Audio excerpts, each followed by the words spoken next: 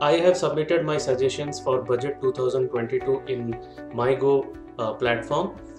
My first suggestion was please allocate more budget for education, healthcare, and employment.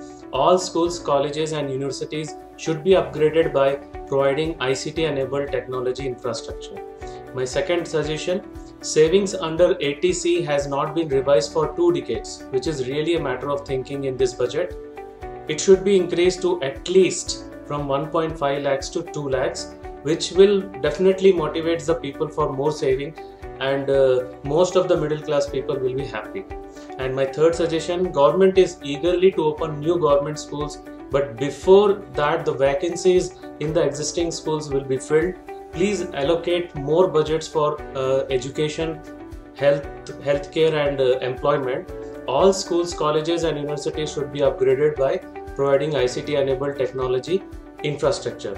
I submitted the fourth suggestion. People are already suffering due to lockdown, inflation, so budget should be made after seeing everyone's interest.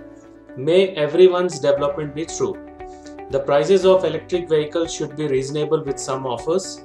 Unemployment is a big issue, so stipend is to be made available in higher education according to the quality.